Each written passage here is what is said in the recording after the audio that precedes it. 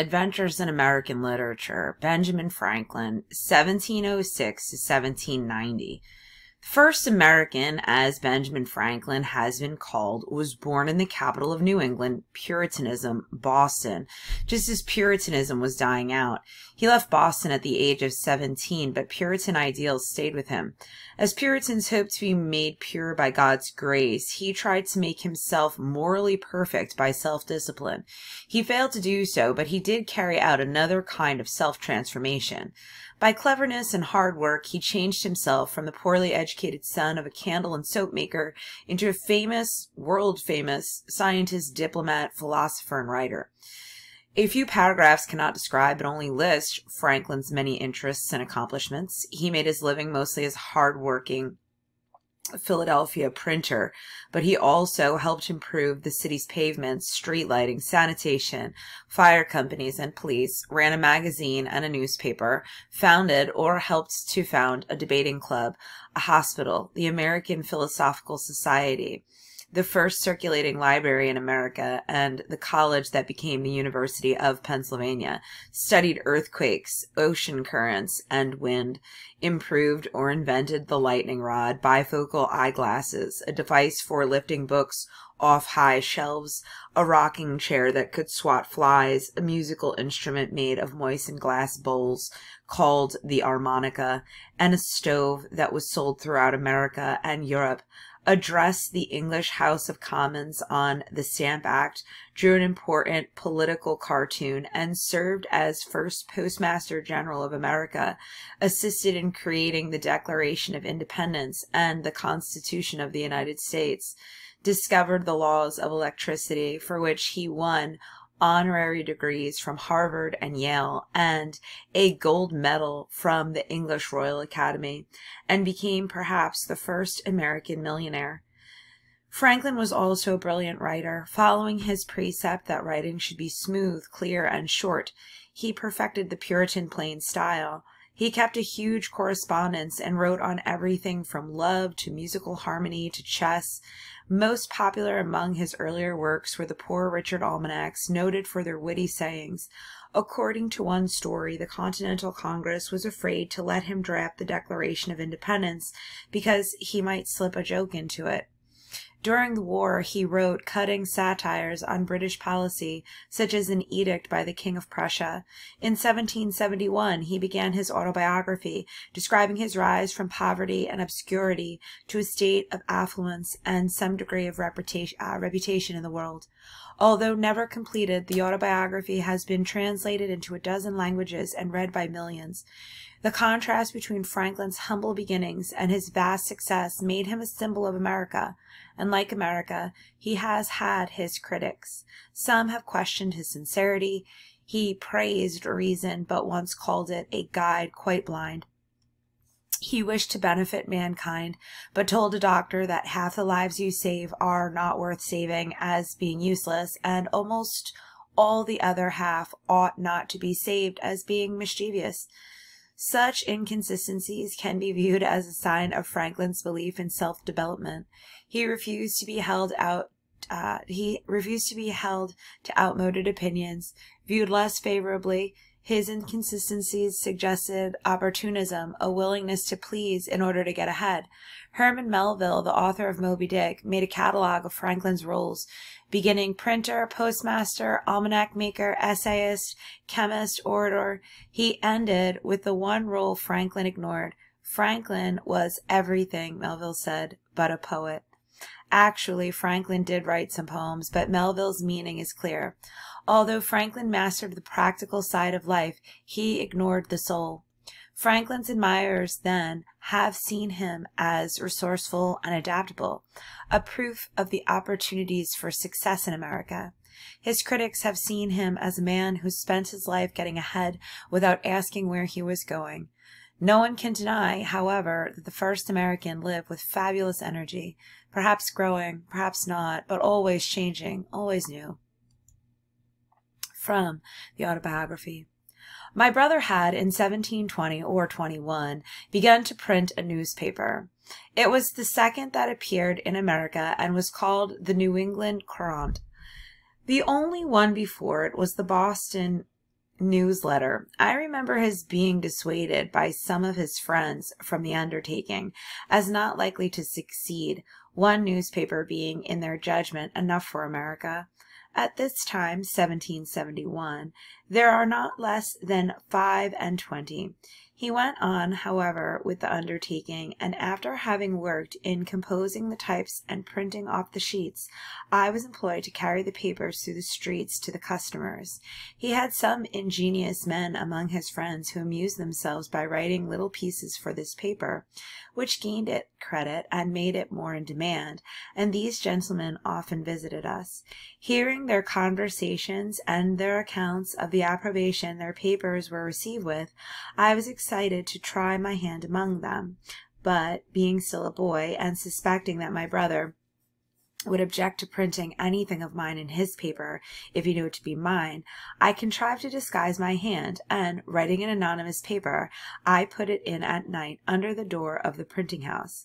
It was found in the morning and communicated to his writing friends when they called in as usual. They read it, commented on it in my hearing, and I had the exquisite pleasure of finding it met with their approbation, and that, in their different guesses at the author, none were named but men of some character among us for learning and ingenuity. I suppose now that I was rather lucky in my judges, and perhaps they were not really so very good ones as I then esteemed them.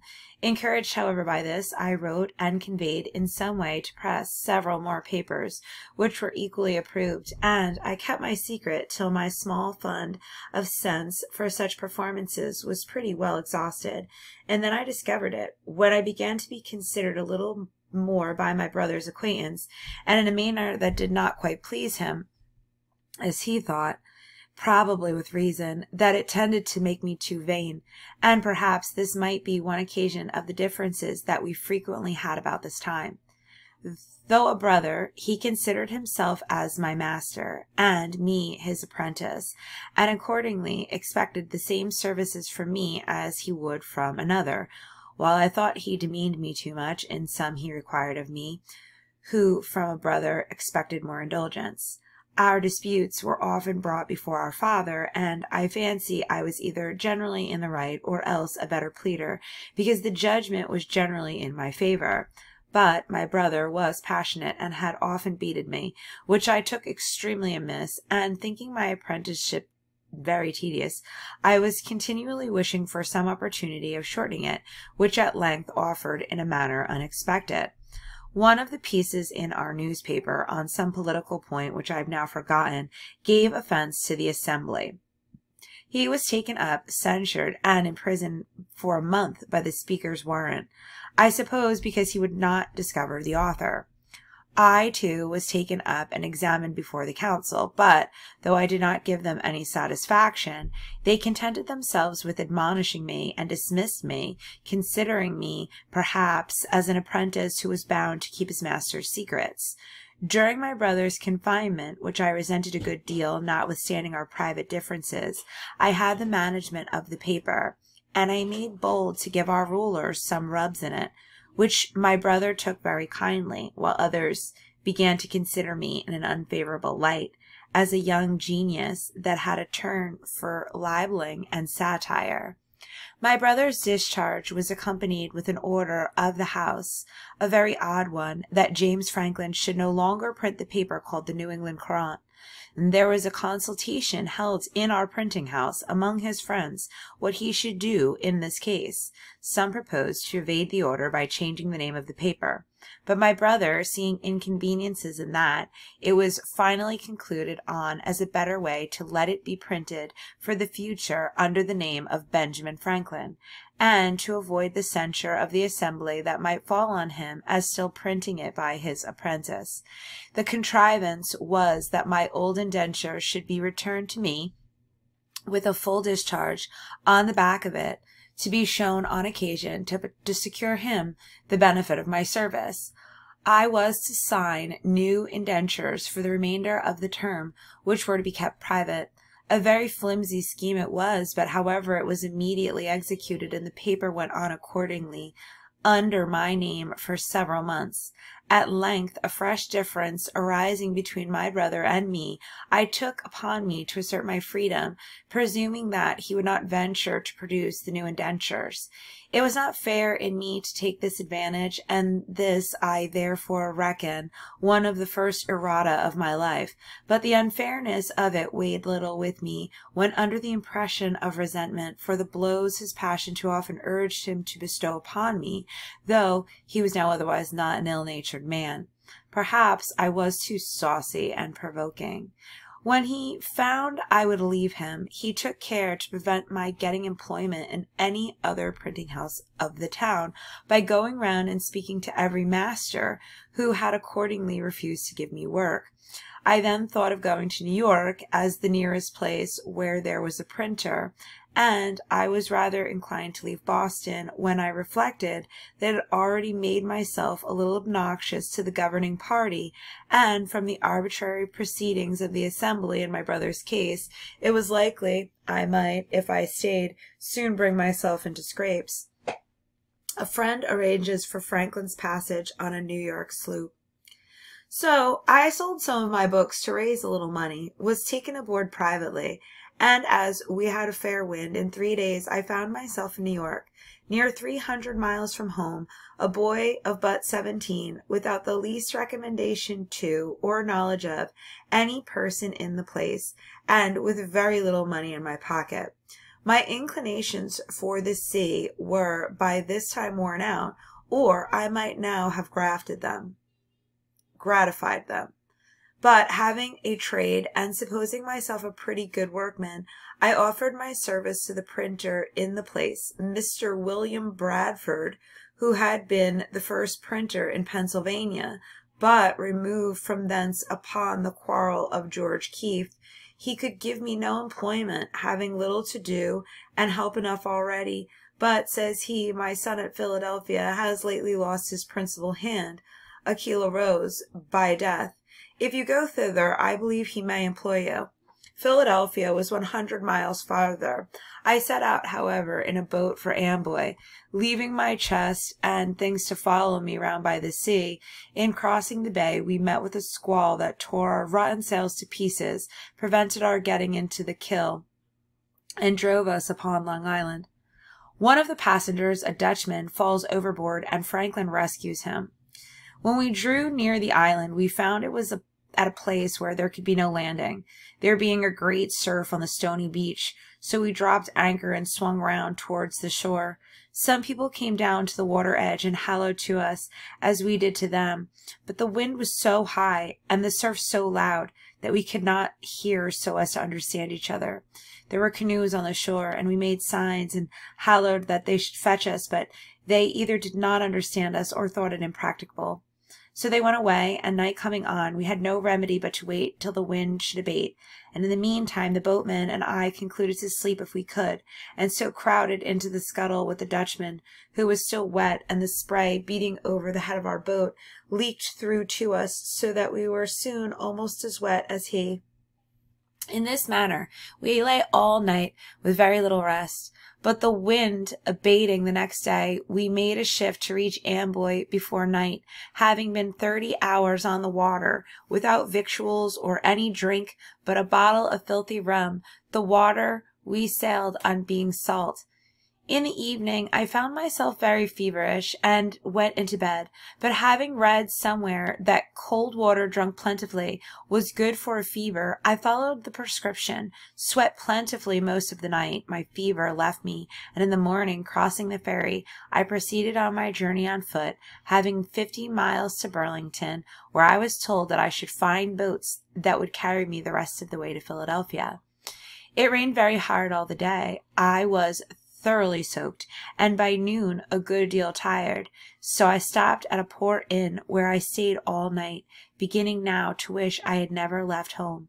I cut so miserable a figure, too, that I found, by the questions asked me, I was suspected to be some runaway servant, and in danger of being taken up on that suspicion.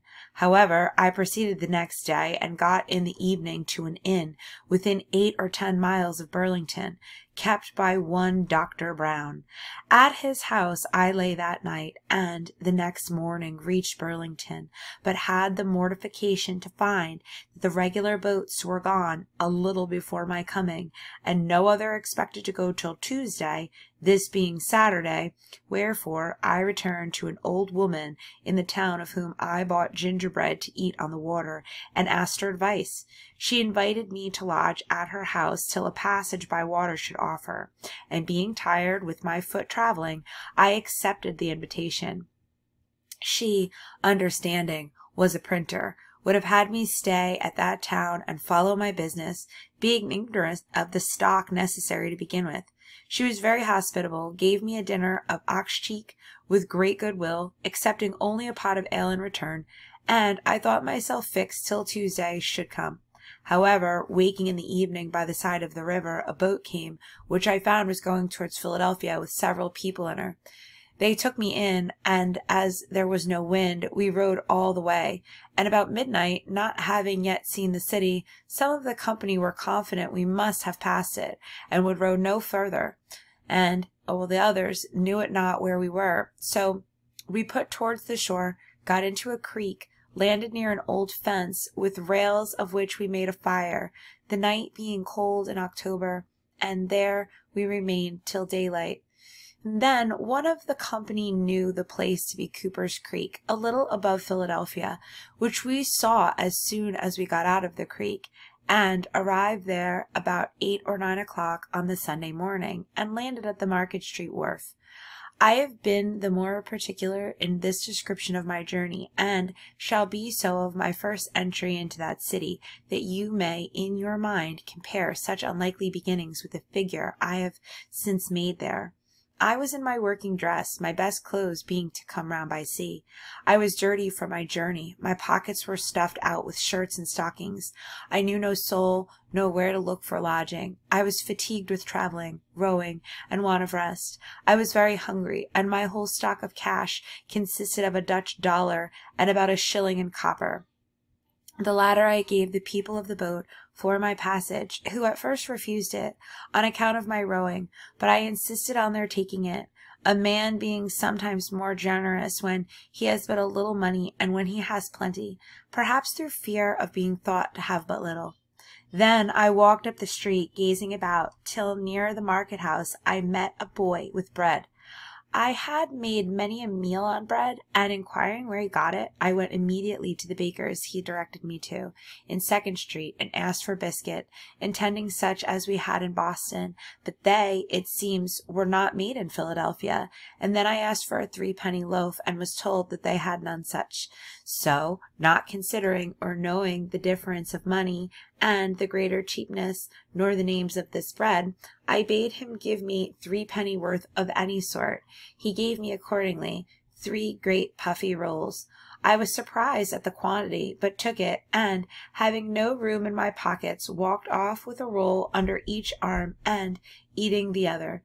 Thus I went up the Market Street as far as 4th Street, passing by the door of Mr. Reed, my future wife's father, when she, standing at the door, saw me, and thought I made, as I certainly did, a most awkward, ridiculous appearance.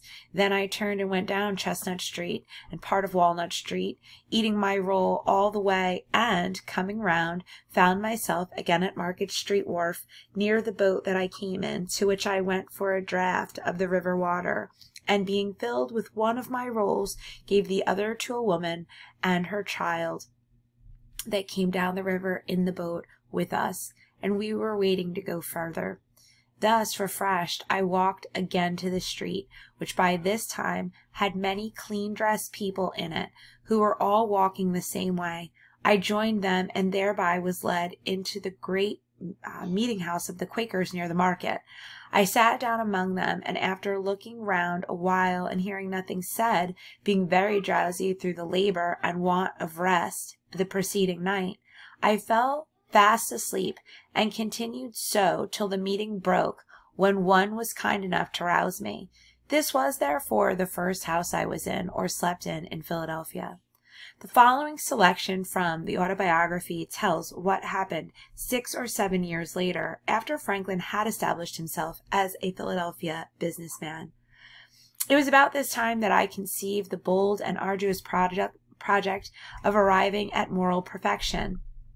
I wished to live without committing any fault at any time. I would conquer all that either natural inclination, custom, or company might lead me into, as I knew, or thought I knew, what was right and wrong. I did not see why I might not always do the one and avoid the other, but I soon found I had undertaken a task of more difficulty than I had imagined. While my attention was taken up in guarding against one fault, I was often surprised by another. Habit took the advantage of inattention. Inclination was sometimes too strong for reason. I concluded at length that the mere speculative conviction that it was our interest to be completely virtuous was not sufficient to prevent our slipping, and that the contrary habits must be broken and good ones acquired and established before we can have any dependence on a steady, uniform rectitude of conduct. For this purpose, I therefore contrived the following method. In the various enumerations of the moral virtues I had met with in my reading, I found that catalog more or less numerous, as different writers included more or fewer ideas under the same name. Temperance, for example, was by some confined to eating and drinking, while by others it was extended to mean the moderating every other pleasure, appetite, inclination, or passion, bodily or mental, even to our avarice and ambition. I proposed to myself, for the sake of clearness, to use rather more names with fewer ideas annexed to each than a few names with more ideas, and I included under 13 names of virtues all that at that time occurred to me as necessary or desirable, and annexed to each a short precept, which fully expressed the extent I gave to its meaning. These names of virtues, with their precepts, were: Number 1, temperance. Eat not to dullness, drink not to elevation. Number 2, silence. Speak not but what may benefit others or yourself. Avoid trifling conversation. Number 3, order. Let all your things have their places. Let each part of your business have its time. Number 4, resolution. Resolve to perform what you ought. Perform without fail what you resolve. Number 5, frugality. Make no expense but to do good to others or yourself. Waste nothing. Number 6, industry. Lose no time. Be always employed in something useful. Cut off all unnecessary actions. Number 7, sincerity. Use no hurtful deceit. Think innocently and justly. And if you speak, speak accordingly. Number 8, justice. Wrong none by doing injuries or omitting the benefits that are your duty. Number 9, moderation. Avoid extremes. Forbear resenting injuries so much as you think they deserve. Number 10, cleanliness. Tolerate no uncleanliness in body, clothes, or habitation. Tranquility. Be not disturbed at trifles or at accidents common or unavoidable. Number 12, chastity. Rarely use venery but for health or offspring, never to dullness, weakness, or the injury of your own or another's peace or reputation. Number 13, humility. Imitate Jesus and Socrates. My intention being to acquire the habitude of all of these virtues, I judged it would be well not to distract my attention by attempting the whole at once, but to fix it on one of them at a time, and when I should be master of that, then to proceed to another, and so on until I shall gone through the 13. And as the previous acquisition of some might facilitate the acquisition of certain others, I arranged them with that view as they stand above. Temperance first, as it tends to procure the coolness and cleanness of head which is so necessary where constant vigilance was to be kept up, and guard maintained against the unremitting attraction of ancient habits and the force of perpetual temptations. This being acquired and established, silence would be more easy, and my desire being to gain knowledge at the same time that I improved in virtue, and considering that in conversation it was obtained rather by the use of the ears than of the tongue, and therefore wishing to break a habit I was getting into of prattling, pruning, and joking, which only made me acceptable to trifling company, I gave silence the second place. This and the next order I expected would allow me more time for attending to my project and my studies. Resolution, once become habitual, would keep me firm in my endeavors to obtain all the subsequent virtues. Frugality and industry, by freeing me from my remaining debt and producing affluence and independence, would make more easy the practice of sincerity and justice, etc., etc. Conceiving then that agreeable to the advice of Pythagoras in his golden verses, daily examination would be necessary, I contrived the following method for conducting that examination. I made a little book, in which I allotted a page for each of the virtues. I ruled each page with red ink so as to have 7 columns, 1 for each day of the week, marking each column with a letter for the day. I crossed these columns with 13 red lines, marking the beginning of each line with the first letter of the one of the virtues, on which line and in its proper column I might mark by a little black spot every fault I found upon examination to have been committed respecting that virtue upon that day. I determined to give a week's strict attention to each of the virtues successively. Thus, in the first week, my grand guard was to avoid even the least offense against temperance, leaving the other virtues to their ordinary chance, only marking every evening the faults of the day. Thus, if in the first week I could keep my first line marked T, clear of spots, I suppose the habit of that virtue so much strengthened, and its opposite weakened, that I might venture extending my attention to include the next, and for the following week keep both lines clear of spots. Proceeding thus to the last, I could go through a course complete in 13 weeks, and 4 courses in a year. And, like him who, having a garden to weed, does not attempt to eradicate all the bad herbs at once, which would exceed his reach and strength, but works on one of the beds at a time, and having accomplished the first, proceeds to a second, so I should have, I hoped, the encouraging pleasure of seeing my pages the progress I made in virtue, by clearing successively my lines of their spots, till in the end, by a number of courses, I should be happy in viewing a clean book, after a 13 weeks daily examination. The precept of order requiring that every part of my business should have its allotted time, one page in my little book contained the following scheme of employment for the 24 hours of a natural day. The morning question, what good shall I do this day?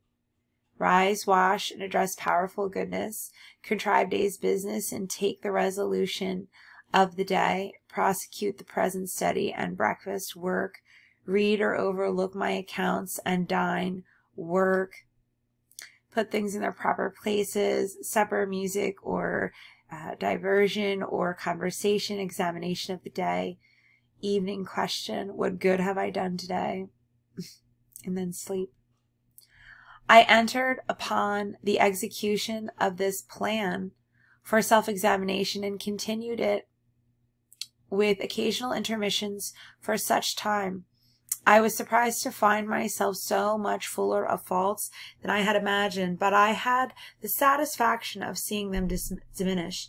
To avoid the trouble of renewing now and then my little book, which by scraping out the marks on the paper of old faults to make room for new ones in a new course became full of holes, I transferred my tables and precepts to the ivory leaves of a memorandum book on which the lines were drawn with red ink that made a durable stain, and on those lines I marked my faults with a black lead pencil, which marks I could easily wipe out with a wet sponge.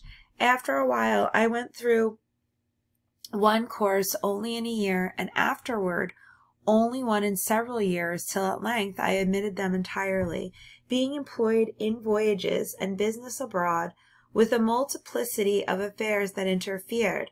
But I always carried my little book with me. My scheme of order gave me the most trouble, and I found that, though it might be practicable where a man's business was such as to leave him the disposition of his time, that of a journeyman printer, for instance, it was not possible to be exactly observed by a master, who must mix with the world and often receive people of business at their own hours. Order, too, with regard to places for things, paper, etc., I found extremely difficult to acquire. I had not been early accustomed to method, and, having an exceeding good memory, I was not so sensible of the inconvenience attending want of method. This article, therefore, cost me so much painful attention, and my faults in it vexed me so much, and I made so little progress in amendment, and had such frequent relapses, that I was almost ready to give up the attempt, and content myself with a faulty character in that respect, like the man who, in buying an axe of a smith, my neighbor, desired to have the whole of its surface as bright as the edge. The smith consented to grind it bright for him if he would turn the wheel. He turned, while the smith pressed the broad face of the axe hard and heavy on the stone, which made the turning of it very fatiguing. The man came every now and then from the wheel to see how the work went on, and at length would take his axe as it was, without further grinding. "No," says the smith, turn on, we shall have it bright by and by, as yet 'tis only speckled." "Yes," says the man, "but I think I like a speckled axe best." And I believe this may have been the case with many, who, having, for want of some such means as I employed, found the difficulty of obtaining good and breaking bad habits in other point of vice and virtue, have given up the struggle, and concluded that a speckled axe was best. For something that pretended to be reason was every now and then suggested to me, that such extreme nicety as I exacted of myself might be a kind of foppery in morals, which, if it were known, would make me ridiculous, and that a perfect character might be attended with the inconvenience of being envied and hated, and that a benevolent man should allow a few faults in himself to keep his friends in countenance. In truth, I found myself incorrigible with respect to order, and now I am grown old, and my memory bad, I feel very sensibly the want of it. But on the whole, though I never arrived at the perfection I had been so ambitious of obtaining, but fell far short of it, yet I was, by the endeavor, a better and happier man than I otherwise should have been, if I had not attempted it, as those who aim at perfect writing by imitating the engraved copies, though they never reach the wished-for excellence of those copies, their hand is mended by the endeavor, and is tolerable while it continues fair and legible. And it may well be my posterity should be informed that to this little artifice, with the blessing of God, their ancestor owed the constant felicity of his life, down to his 79th year, in which this is written. What reverses may attend, the remainder is in the hand of Providence, but if they arrive, the reflection on the past happiness enjoyed ought to help his bearing them with more resignation. To temperance he ascribes his long-continued health, and what is still left to him of a good constitution.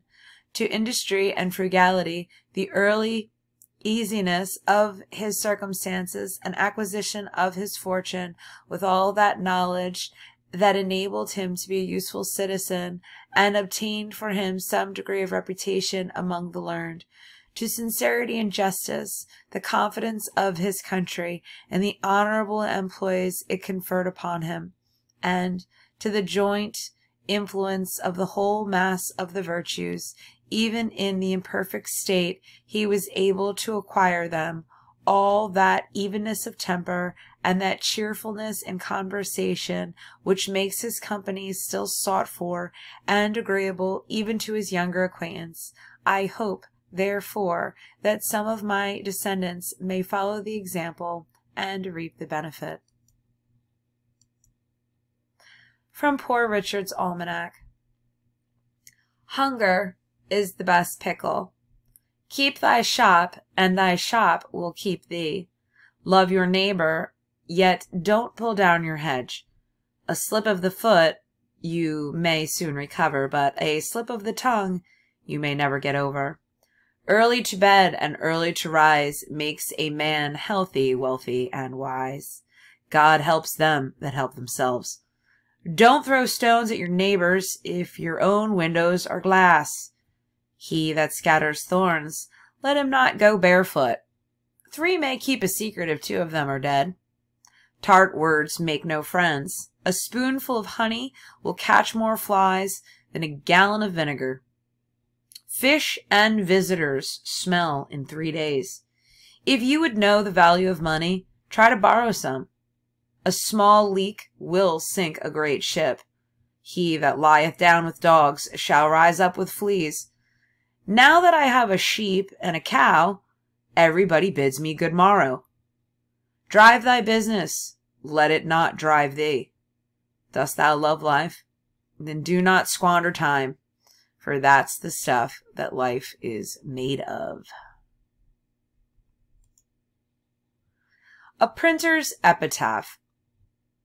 The body of B. Franklin, printer, like the cover of an old book, its contents worn out, and it's stripped of its lettering and gilding, lies here food for worms, but the work shall not be wholly lost, for it will, as he believed, appear at once more, in a new and more perfect edition, corrected and amended by the author. He was born January 6th, 1706, died 17.